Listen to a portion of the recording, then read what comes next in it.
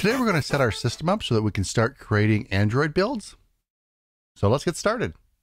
Let's go up to our preference menu. Now for the Mac version, it's under the Unity menu. For Windows, I believe it's under Edit. But when we open up preferences, come down to external tools, we got three things here we can set up for Android. Let's get those done today. So luckily, if you don't have these things, Unity gives you a link to them. So I'm going to start with the JDK. So if we go ahead and click it, it's going to open up the Java website. But let's go ahead and take a look. So we want the JDK, so click that. Then again, depending on when you watch this video, the layout on the website might be different. But what you're looking for is really just the latest version of the Java development kit. So I'm going to go ahead, accept the terms, pick the OS that I'm on, and then download it. And then we can close that off. And same thing for the Android SDK. Go ahead, click download. It's going to bring you over to the Android Studio website. And if you're going to be doing Android development outside of Unity, maybe you want to download the whole studio. That's another IDE for you. But for the sake of this video, I'm going to assume you just want the tools so that you can go ahead and build Android builds inside of Unity. So I'm going to scroll all the way down to the bottom. At least it is at the time of this video. And we have the links to download the studio, but if we go down, we can grab just the tools. Like we don't have enough of them running around on YouTube, right? Anyway, go ahead, select the operating system that you're running and download them. And then last, we want to go ahead and grab the NDK. And when you click download, Unity's going to run off and download it for you. And I've had a bit of problems with the version it gives me, at least the download it gives me. And if you're having the same problem I had, I want to head over to the actual link for the NDK and come all the way down to the bottom. Right now, at the time of this video, Unity needs the 10e version. And downloading from here, I've had no problems. And if we take a look in Unity, the current version that you need, it tells you what version. So in the future, if this happens to change, well, we'll either update the video or, well, we'll see what we need to do. All right, so you've got all three of these things downloaded. Let's go ahead and start installing them. I'm just going to move this to the side. I might need that later. All right, the first thing I downloaded was the JDK. So just go ahead and install it. It's just Java. Double click it. You're going to get a little install notification. Just run through, install it. I put it in the default location. If you did not, pay attention to where you put it because you're going to need to put a path to it in Unity. So I'm just going to quickly close this down. Once you have it installed, come over to the JDK setting, click browse. And if you install it to the default path, Unity is going to find it for you automatically. If you did not, you want to go ahead and find where you installed it. And then just in the root folder, the home folder, you want to make sure that you can see the JRE folder. If you go too deep, Unity will let you know. So at the time of this recording, just make sure you're outside of it. Go ahead. And when you click continue, you should be able to see it in the path here. So next, let's do the SDK. Now the SDK, I'm going to put in a special folder that I've set up for Android. And I'm also going to put the NDK in there as well. So I'm just going to copy both over for now. All right, so I'm going to go ahead and open up the tools first. All right, so I've got the tools done. I'm going to go ahead, delete that. Now I want to go ahead and open up the NDK as well.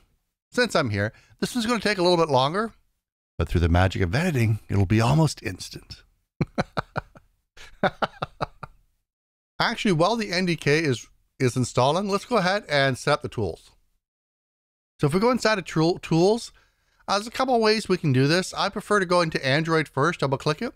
Now, if you're on Mac, you're going to get this warning that, hey, we've downloaded this, is it safe to open? That's fine. Open it up. And you're going to get the SDK manager for Android here. By default, it selects the latest version of Android, I believe. Yeah, 7.1. But if you're going to be targeting an older version, go ahead and grab that now. Now, the device I'm going to be playing around with right now, I know I need Android 6.0 for. So I'm going to grab that as well. And There's a lot of other stuff in here that you might want to go ahead and take a look at. The main thing for right now, at least for our class, is to go ahead and get the Android version for the device that you're working on. If you're working on something that's, really old, Android 4, grab that. Whatever version your device is running. Let me take a quick look in extras. Nothing there we really need right now. So go ahead, install. I got 22 items. This will take a while, but that's fine. I'm just select the top one, accept my license, hit install. Then through the magic of editing. This one actually will take a while, generally. But I'm going to go ahead back into my folder now that I've got the NDK installed.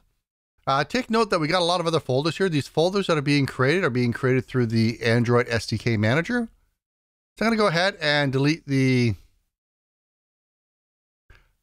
zip file for the NDK. I'm going to move to the trash. And let's jump back into Unity. We can set up the NDK now.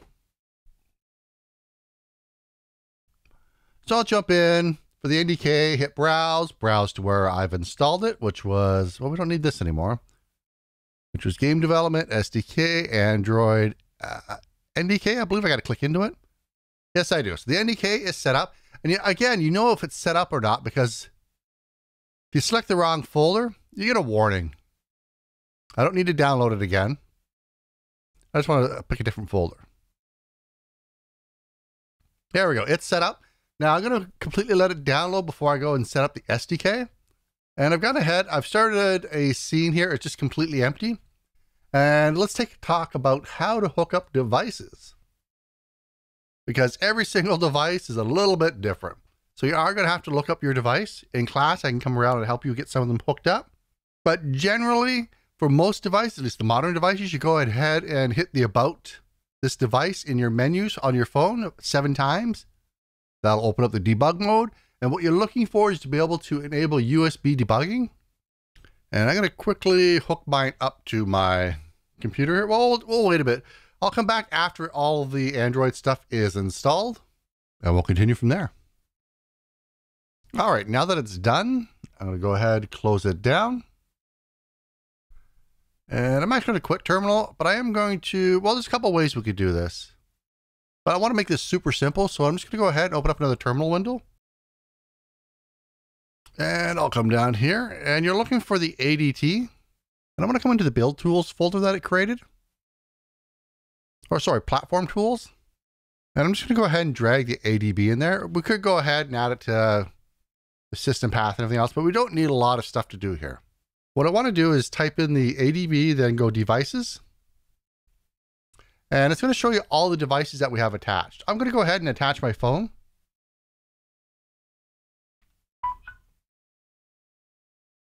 And with my phone attached, if I go ahead and type the same command again, here it is showing up. Now, like I said before, every phone can be a little bit different. So make sure to take a little bit of time to research how exactly do you get your Android phone hooked up. All right, so I've got one connected. It's being identified. Let's go back into Unity. Yeah, we can close all the windows down. It really doesn't matter now. But I'm going to hook up the SDK. So I'll just go to where I installed it, which was the SDK, Android. And we'll go ahead and hit choose. Now all of them are set up. So what I'm going to do now is go into my project settings, or the build settings. Then from there, I want to open up my player settings. There's a couple things here you're going to want to change. One is go ahead and set your bundle identifier. And you want it to be in the form of com dot company name dot and project name. And then come down and select your minimum API level. In this case, I'm going to go ahead and set mine for Marshmallow. And there's 2 tests I'm going to run. One is with Mono 2X, and then the other is IL2 CPP. And that's just a test to make sure that I've got the NDK installed properly. So we'll go ahead, we'll do the Mono one first. I'm just going to click build. Well, I can do build and run. It's going to ask me if I want to save it. I'm just going to go straight to the desktop. I'll call this application demo. Even though it's an empty package, it might take a couple seconds to actually go ahead and build everything out. It's going to actually save it to the desktop, as well as go ahead and install it onto my phone. Now, of course, if we look down in the gameplay view, we can see that actually there's nothing to it down here. It's just an empty scene. Well, you can also tell just by looking at the hierarchy. Now, for those that would like to see a little bit more of Android development, not in class, because we're going to be doing it in class anyway, but for those that are on YouTube watching the video, go ahead and let me know down below in the comments. I can throw some more Android development up onto YouTube. All right, so I'll go ahead and add a video separate of this, at least of my phone screen. And sure enough, I've got the blank screen showing up on my Android device. So I'm going to go ahead and close that. And let's go ahead, go back into project settings, and let's test the IL to CPP.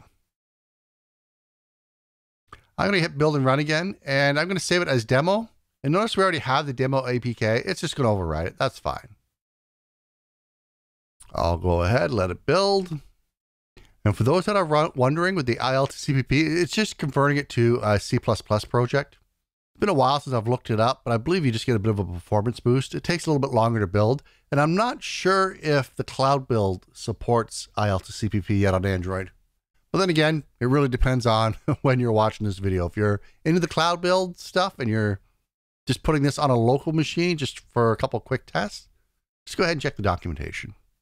As far as the warnings go about me getting could not connect to the cache server, the NAS that I was running my cache server on, I've currently got disconnected. I'm rebuilding it, so it's going to say that probably for the next few days. That has nothing really to do with the Android builds. It's just because I don't have that server up and running right now. All right, anyway, it's done. I've got it running on my phone. Again, I'll put a little video or something like that somewhere along here. So I've got both of them working. And I'm ready to go ahead and start putting my games on my Android device. Anyway, that's all I wanted to cover in this video, just getting it set up so we can actually install stuff onto our phone. And I'll see you in the next video. Bye-bye.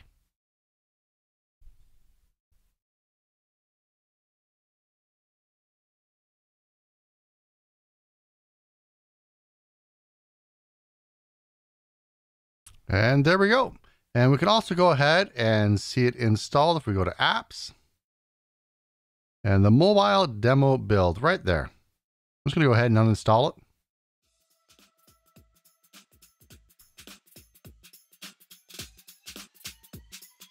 And done.